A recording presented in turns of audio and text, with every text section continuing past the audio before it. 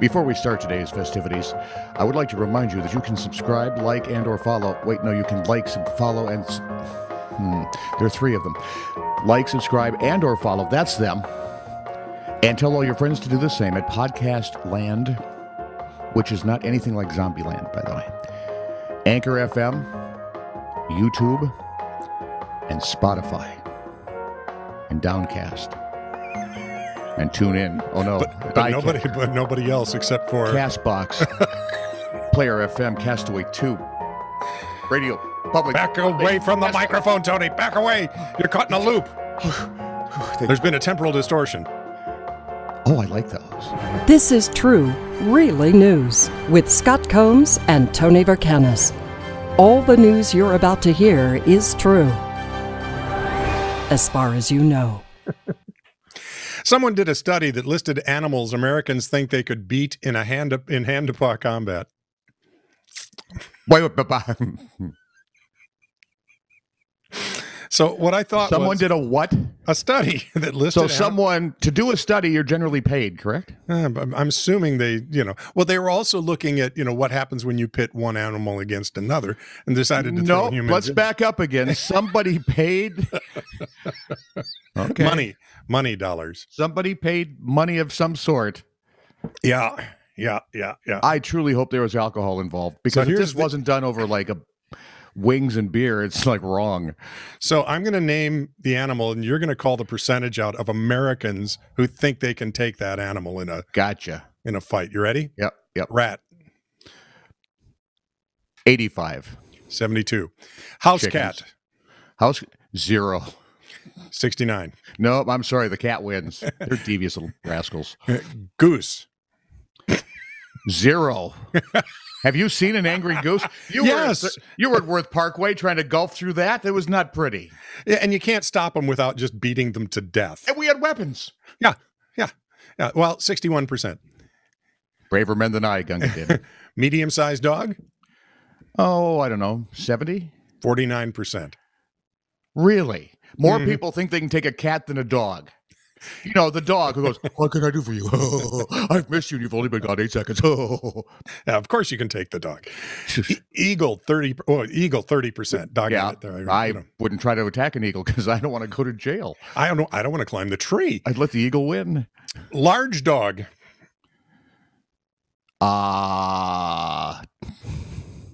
'Knowing Shadow, 100%.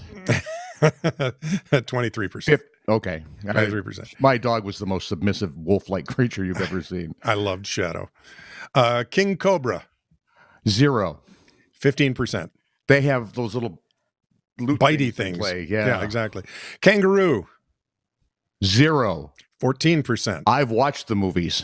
Well, I've seen Kangaroo Jack. I've also seen some of the videos of people duking it out with. If they get on that tail and those hind legs come at you, you're screwed. Done. Yeah. Done. Wolf. 25. 12. At least people are a little more realistic. I'm optimistic. Yeah. Crocodile. 10. 9. Very close. Now, here's 9% of people think they're going to beat a croc. Okay. I've seen it done. Of course, the guy was bigger than the croc. There was an amazing thing where a leopard was getting a drink of water. Mm-hmm. And all of a sudden, the leopard's in a crocodile's mouth. Yep. And you see the thrashing and and a few minutes later, you see the cat coming out of the water. That's the problems with those South Dakotans. You give them a little green scales and they think they're men. Look at that.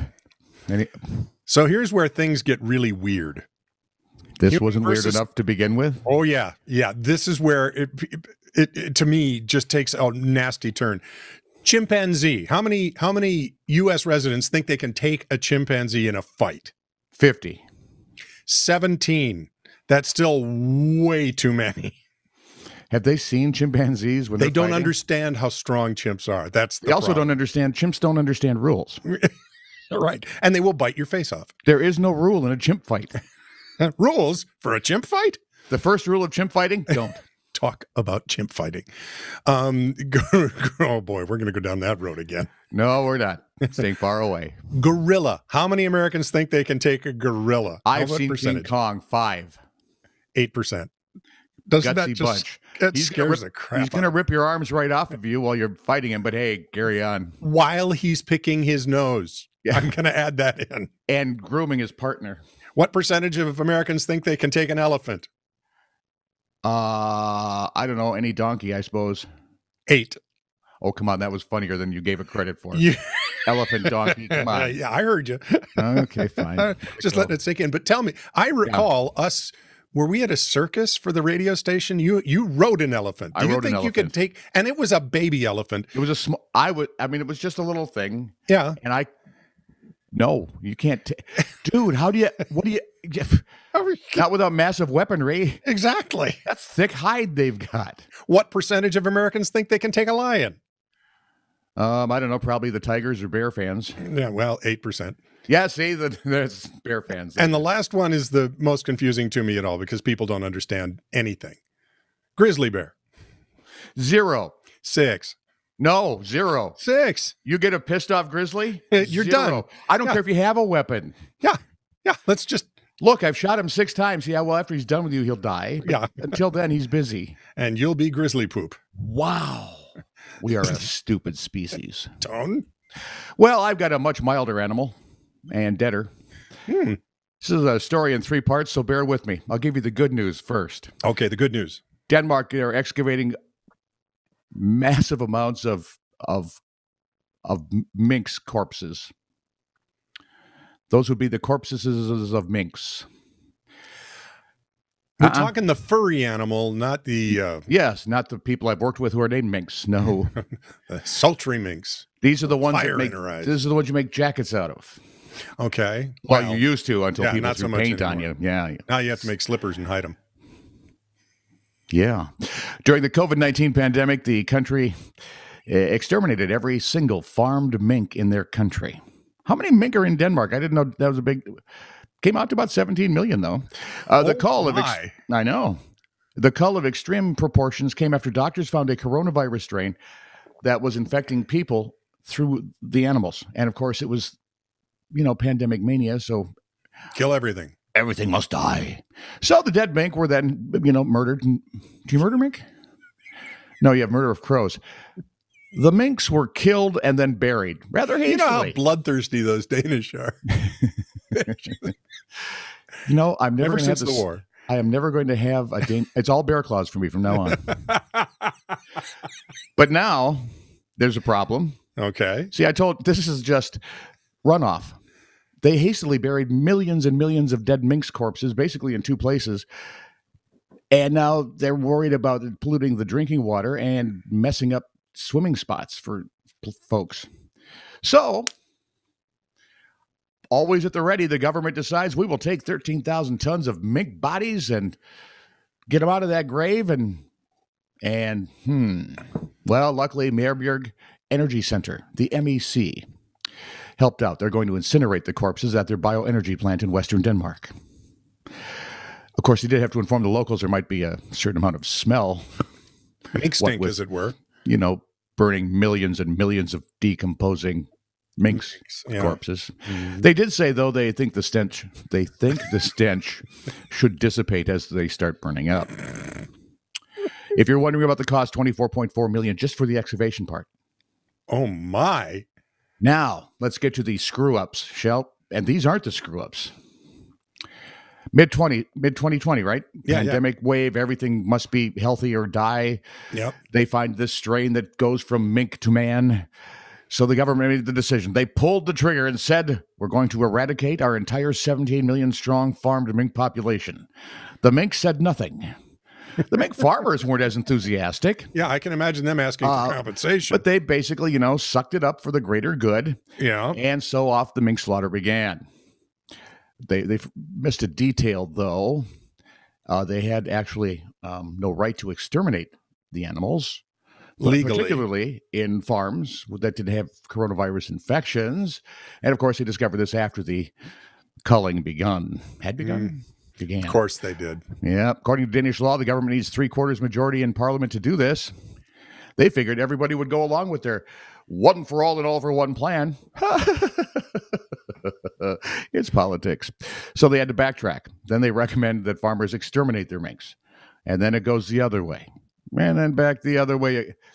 Eventually, the government greater good argument wins out. The mink massacre is completed. Done deal. Are they Not taking quite. lessons from us? Oh, heavens. We could take lessons from them. They have this to a science. While you think it might be done here, it's not. Remember we mentioned the minks were murdered, killed, dismembered? They were dead. Yes. What do you do with dead things? You bury them, and this was kind of a quick sort of thing. Yep. So the call comes to an end in November. Yeah. Carcasses went to basically 2 mass graves in western Denmark. But a couple of weeks afterwards, people started reporting sights of zombie minks. Little minks looking to fight with Daryl and Carol. And it's not good. Some of the dead minks began rising back to the surface. Authorities soon discovered the problem was they buried them in 3 feet of sandy, loose soil. You know the gas that brings you to the top when you drown someone, when they drown? Guess what they do with, only 3 and millions of them? So there's a reason we put things 6 feet under. Well, just like we did with that whale back in 1970, we could but it seemed like a good idea. call Oregon. Yep. So you've got murdering mink you've got the murder of mink without any legal reason, without any legal authority to do so. Yeah. You've got zombie minks, and now the third part, which seems to be going smoothly, the burning of the minks. So I would grab popcorn, your favorite beverage, and watch this one, because something's going to have to go when they start burning these little rascals. And they're all dead and having the best part of it. Yeah. Holy cow. That is Wow. deeply weird. That's just deeply, deeply weird. I looked at that and I thought, you know what? Our government could not do it this well. Or, really. In after a few years, they are going to have a festival where people wear masks of minks and they dance around a mink pole or something. Day of the Minks. There we go. You wear the mask, little tuxedo thing. You do the dance. Women flash you for beads. Oh, wait, we already do that. Never mind. They've got that happening in New Orleans. Yeah. We're going to take the TiTR Wayback Machine to the Great Bavarian Dumpling War of 1967. There was one? There was How one. did I miss out on a dumpling war? I'm a little crushed. Go ahead. Yeah, right? Because we like German like dumplings. I dumplings. like German dumplings.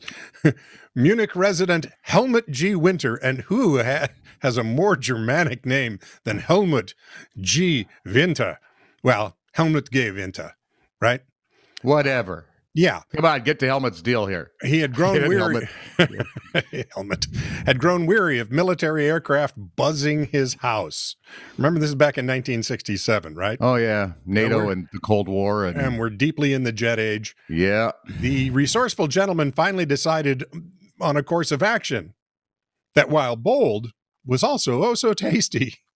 Built a catapult, began launching Bavarian potato dumplings at the planes as they God flew bless over. him.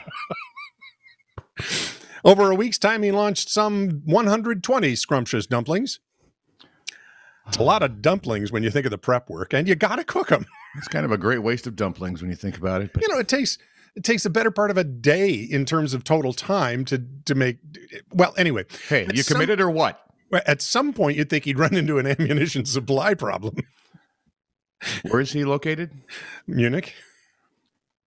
Explain to me how he's going to have a problem getting supplies making dumplings. Well, you run out of the dumpling stuff when Aldi runs out of it. You can't. Dude, we'll talk. Okay. It's Germany. They have, it flows from the rivers. They have little carts that go by, dumpling stuff. So They say in German, of my course. suggestion of a substitute Dumpling of stovetop stuffing would probably not go anywhere at this point. Boxes are cooked. Yes. Sadly, we'll never know because he didn't do that. But both West German Luftwaffe and American pilots surrendered and chose flight paths that avoided Herr Winter's house. Oh, see, I would have challenged him for a while. Until I got full or was tired of dumplings for a minute. This is true, really news. Send email to TiTR@netradio.network.